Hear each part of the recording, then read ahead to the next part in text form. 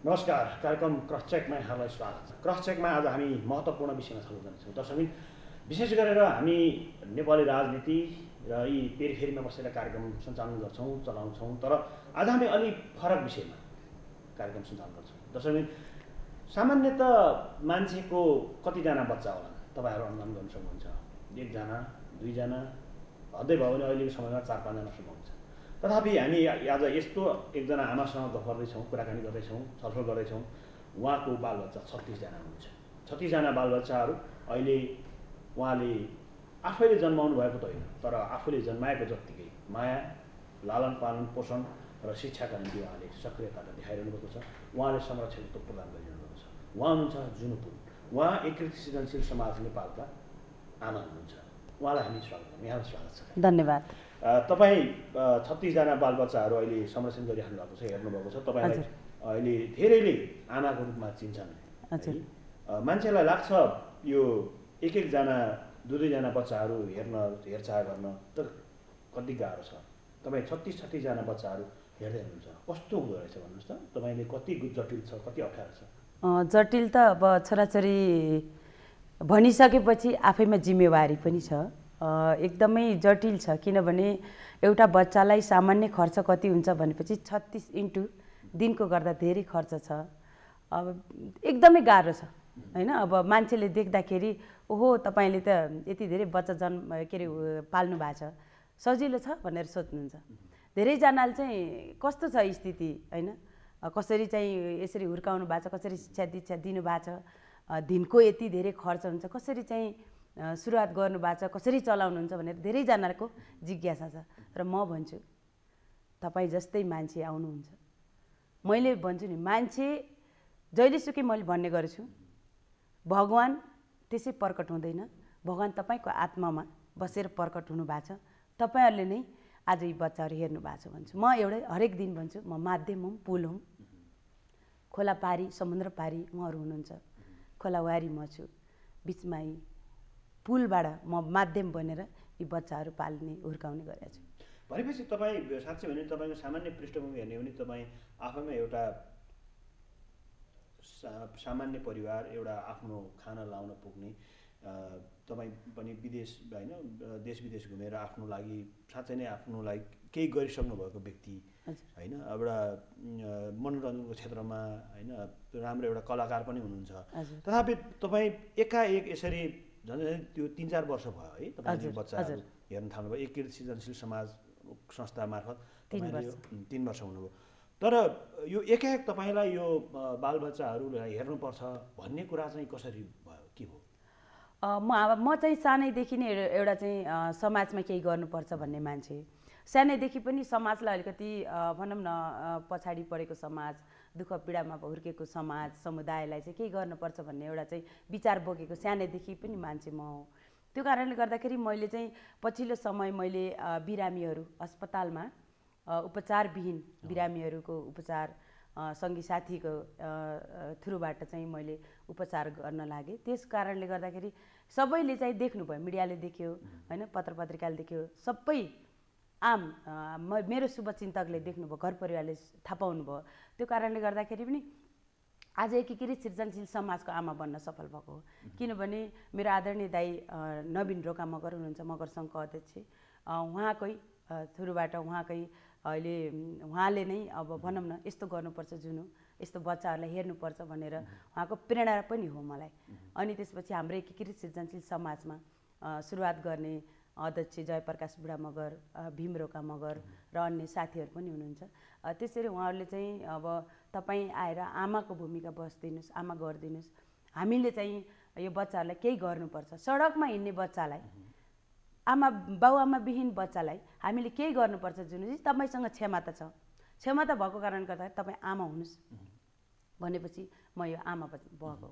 त्यही त, यो कति जटिल छ है। अब मैले सामान्य अघि पनि पृष्ठभूमिमा जोडेँ, अब 1 जना 2 जना बच्चाहरूको आमा हुन त होइन एउटा हिसाबले कति कठिन छ त्यो उसलाई स्याहार सुसार गर्नु। तपाईँ यति धेरै बच्चाहरू राखिरहनु भएको छ जसका कारण डे टु डे उनीहरूको खुवाउने प्याउनेदेखि लिएर गएर अहिले फेरि तपाईँहरू काठमाडौँको निजी स्कुलमा पढाउँदै हुनुहुन्छ होइन।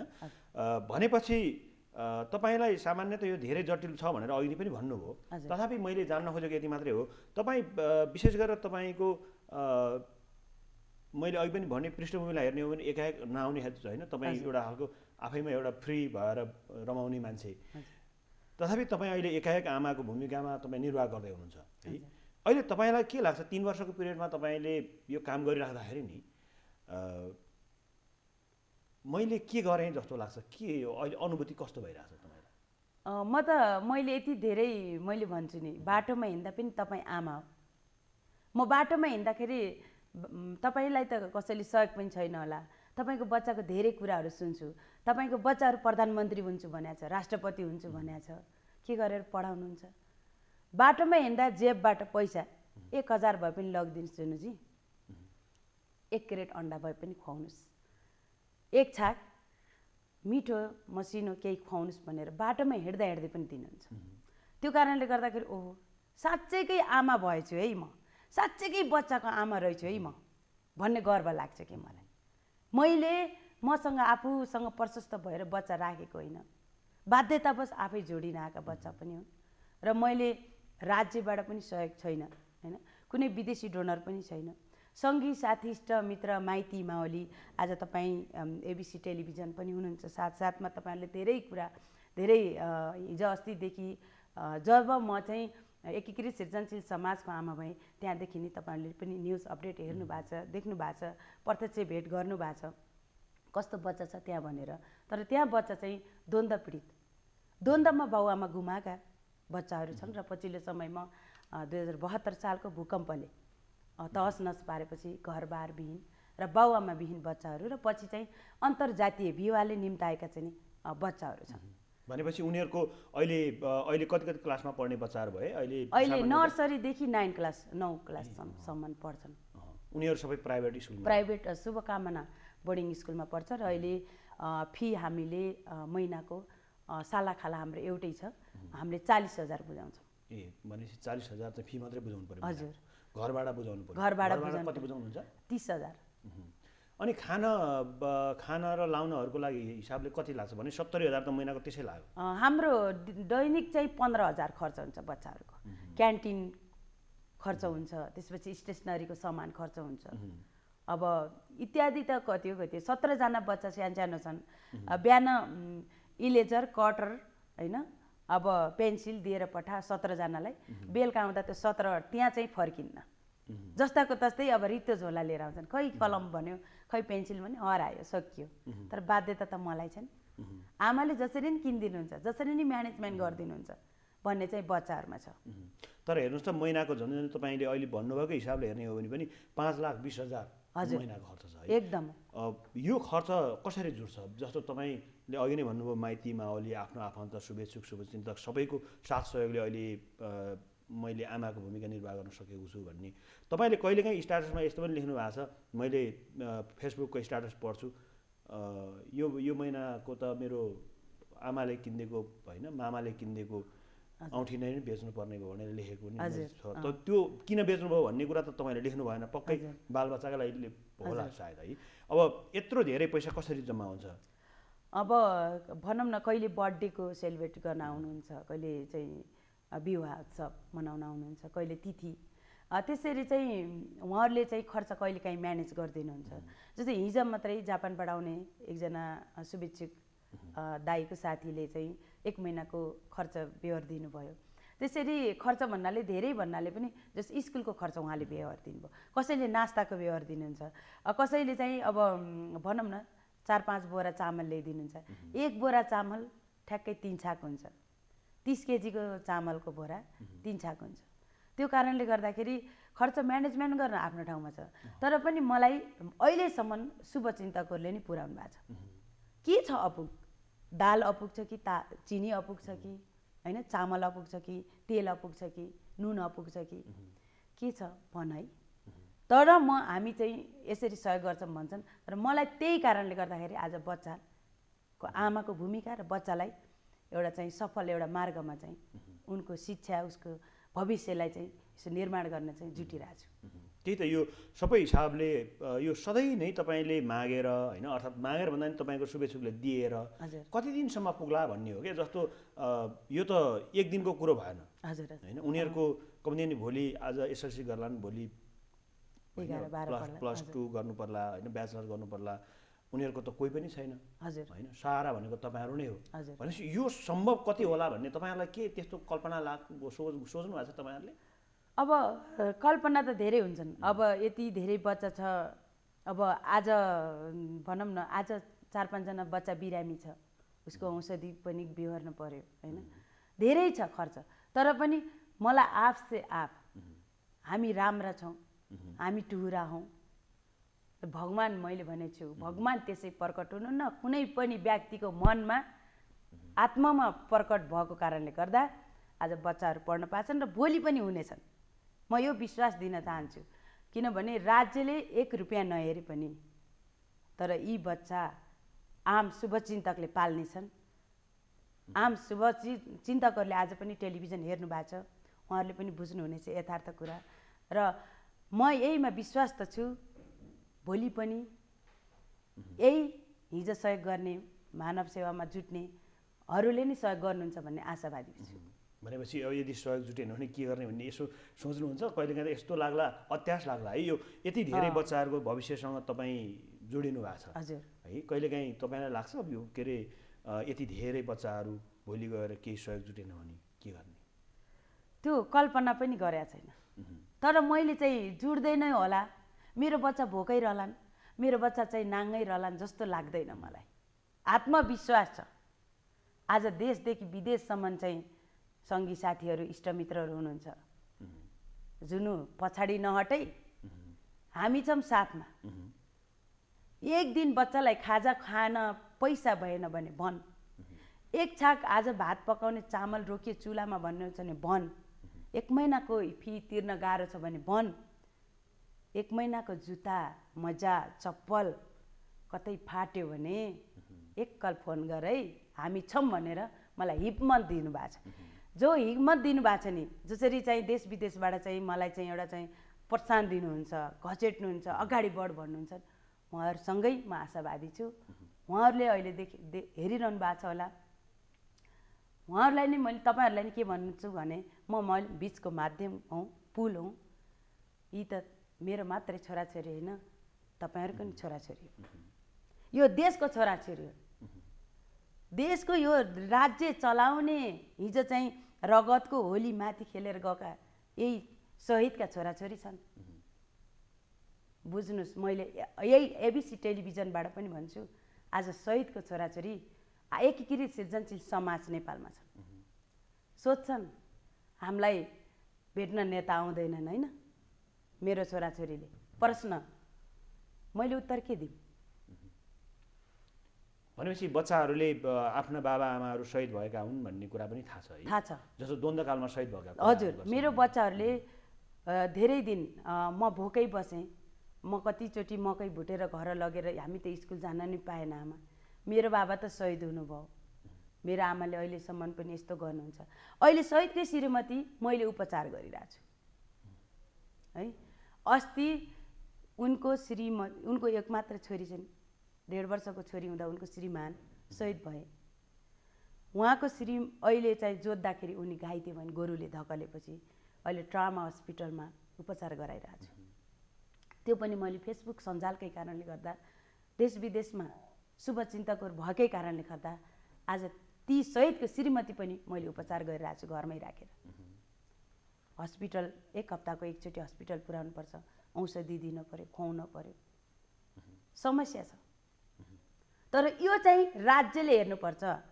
यिनैकै शहीदका जुन चाहिँ रगतको होलीमाथि खेलेर चाहिँ सत्ता सम्हाल्न जानुभएको छ नि नेताजीहरू उहाँहरूलाई म यही एबिसी टेलिभिजनबाट भन्न चाहन्छु एकचोटि एकीकृत सृजनशील समाजमा आएर बुझ्नुहोस् यथार्थ कसको शहीदको छोराछोरी छन् कस्ता कस्ता बालबालिका छन् यथार्थ कुरा आएर हेरिदिनुहोस् सहयोग तपाईँहरूको हातबाट चाहिँदैन कि तर बुझ्नु पर्यो नि यो त एकीकृत सृजनशील समाजमा शहीदका छोराछोरी त मात्रै देखाउन राखिएको देखाउन मात्रै एउटा तर उदाहरण मात्रै भन्नु धेरै त्यस्ता समस्या धेरै छन्। तर मैले यहाँ ठ्याक्कै जोड्न चाहेँ, खास गरेर मैले तपाईँको सृजनशील एकीकृत सृजनशील समाजमा म पनि पुगेको छु।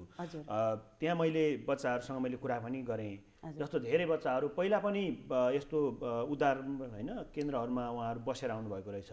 तर त्यहाँ बसेको धेरै मलाई त मामा भन्छन्, मामा मामा हामी त यसरी दुःख पायौँ भन्ने कुरा उहाँहरूले गर्नुभएको थियो।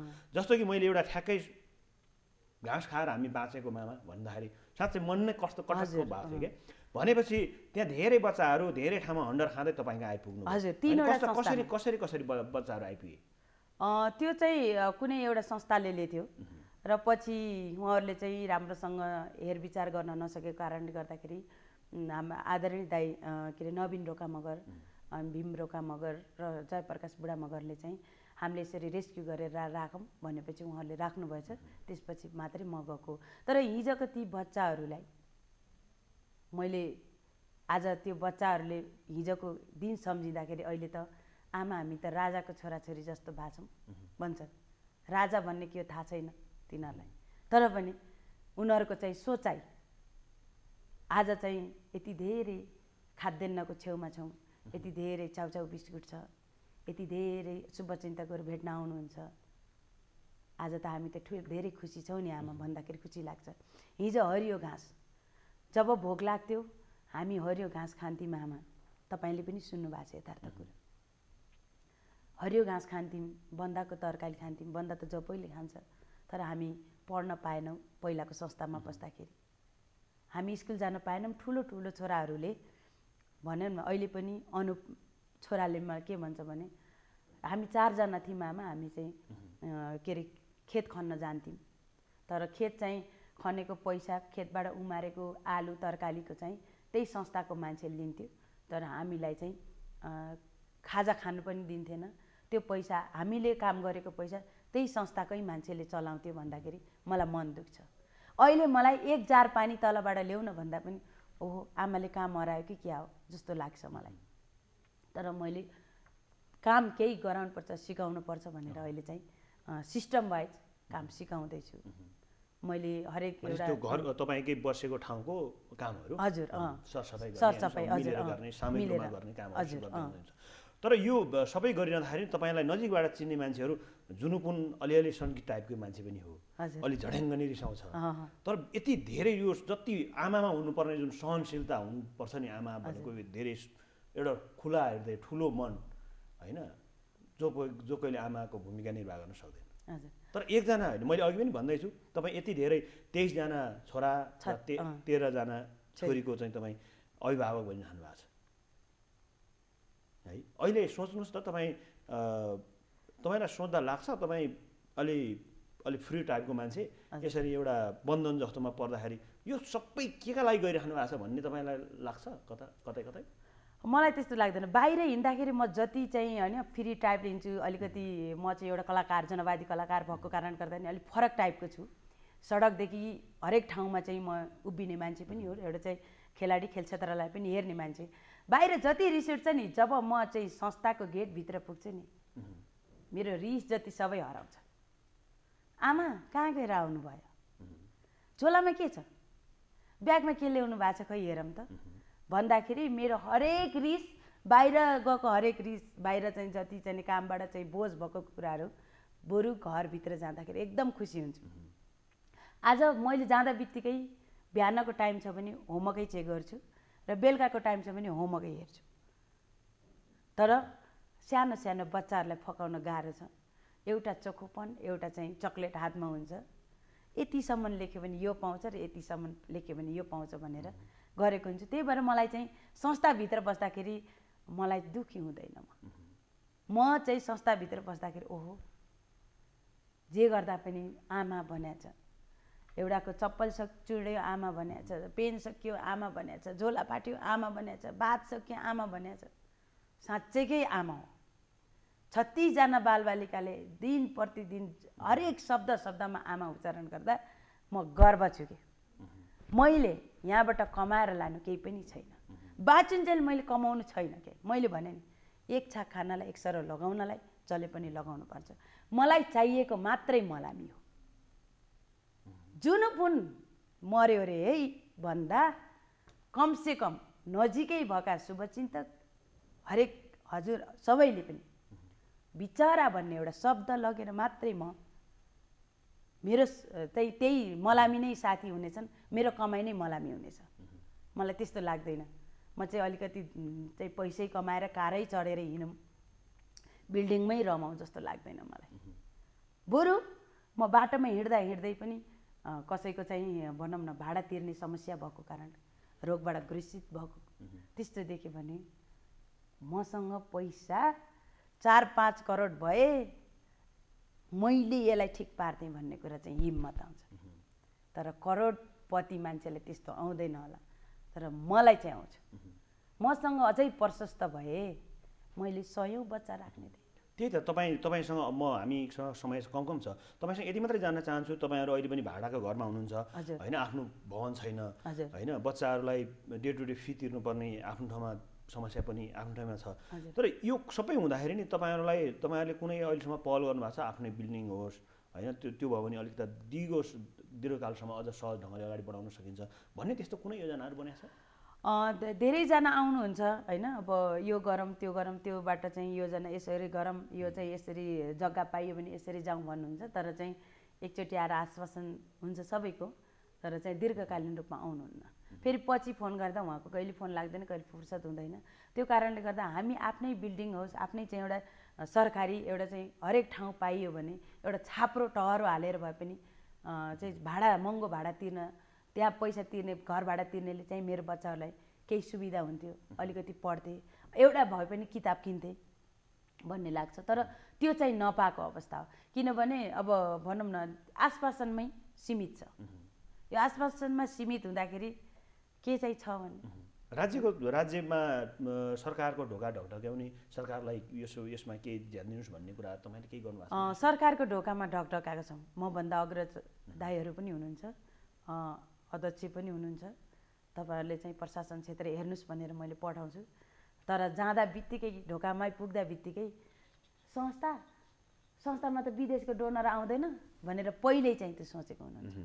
त्यो कारणले गर्दाखेरि हाम्रो सोचाइ पनि फरक भएर होला। राज्यकोबाट यी कमाउने भाडा नै हो भन्ने सोच्दिने, तर त्यो त खास राज्यले गर्ने काम हो नि त।